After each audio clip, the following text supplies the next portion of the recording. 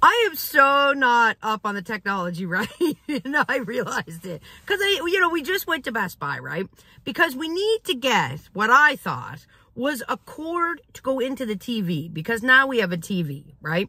But we've never hooked up the TV because we are not paying for no cable, right? So someone told us we need to get this cord, this stick thing, whatever. So we are lucky enough to get a sales associate named Lucas, right? That Lucas, right? And I'm looking at the TVs and I have never seen TVs that clear, right? I'm not looking for a TV. I'm just looking at the TVs. I said, oh my God, right? I said, I feel like we could be on vacation here, right? I said, all we need to do we're going to come in our bikinis and throw drinks at the TV.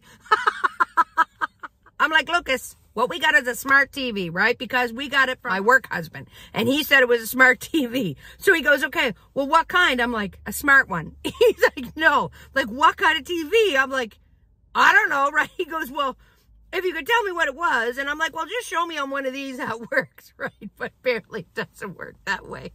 We so have become my parents. I said, Lucas, you're like our son right now, right? He needs to know the kind of the TV.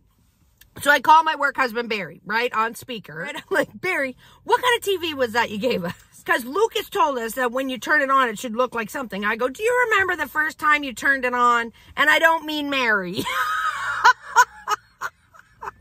And I'm like, you're on speaker. Poor Lucas, right? But he is of age because he is working.